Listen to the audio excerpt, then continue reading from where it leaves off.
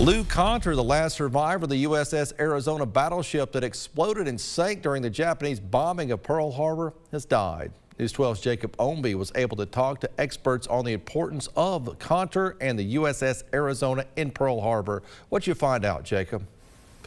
Conter passed away at his home Monday in Grass Valley, California, following congestive heart failure, according to his daughter, Lou Ann.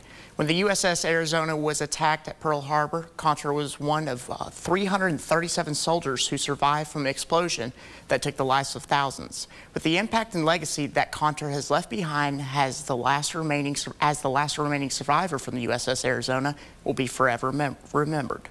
I know that he will be missed, and more importantly, the stories of his sacrifices and exploits. You know, those definitely need to be remembered and told.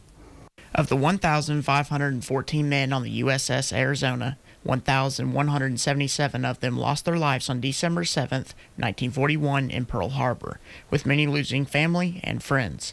As Conter was one of the few that survived that day, he proceeded to fly 200 combat missions and served 28 years in the Navy until 1967. He's instrumental in the creation of something called SEER School, designed that when our aircrew get shot down, that they can be able to resist capture. If they do get captured, how they can keep their wits about them. You know, I mean, just an amazing dude. Conter stressed that the 2,403 men that died in Pearl Harbor are heroes and that they must be honored and remembered above everybody else.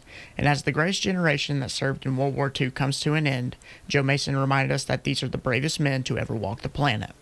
If you talk to them about what was the most influential part of their life, they will reflect back on when they were 18, 19 years old with a bunch of other soldiers, sailors, airmen, and Marines, you know, doing what they could for their country.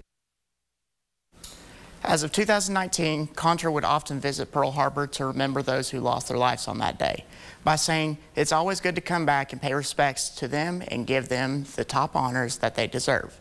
Lou Conter will forever be remembered as a hero, and may he rest in peace. Reporting live in studio, I'm Jacob Ownby, News 12.